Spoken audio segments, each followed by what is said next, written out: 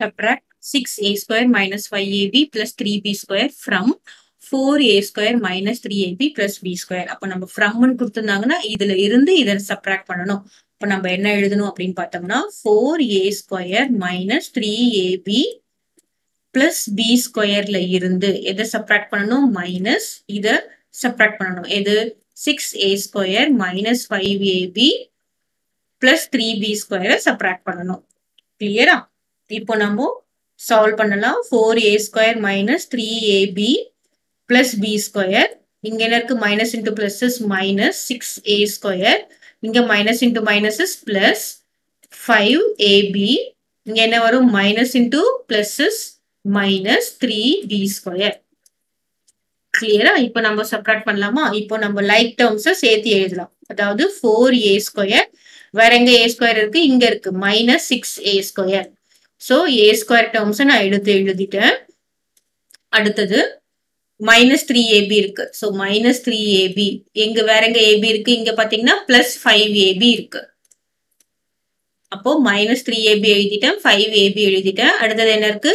இங்க plus b square இருக்கு. இங்க என்ன இருக்கு? minus 3b square இருக்கு. So இந்த டேர்மும் எடுத்து எழுதிட்டேன். குரூப் பண்ணியாச்சு. இப்போ நம்ம simplify பண்ணலாம். 4a square minus 6a square அதாவது 4 minus 6 அப்ப என்ன வரும் minus 2. So 6 minus 4 is 2. Greater நம்பருக்கு என்ன சிம்பிள் இருக்கோ அதான் நம்ம போடணும். அப்ப என்ன வரும் minus 2a square வரும்.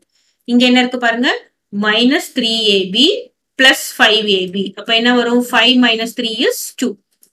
So this is plus. இங்க என்ன இருக்கு plus தானே, கிரேட்டர் நம்பருக்கு plus தானே சிம்பிள் இருக்கு. அப்போ plus 2ab அதாவது 5ab minus 3ab is 2ab. அப்புறம் இங்க பாருங்க b square minus 3b square இருக்கு. இங்க என்ன இருக்கு plus b square இருக்கு, இங்க minus 3b square இருக்கு.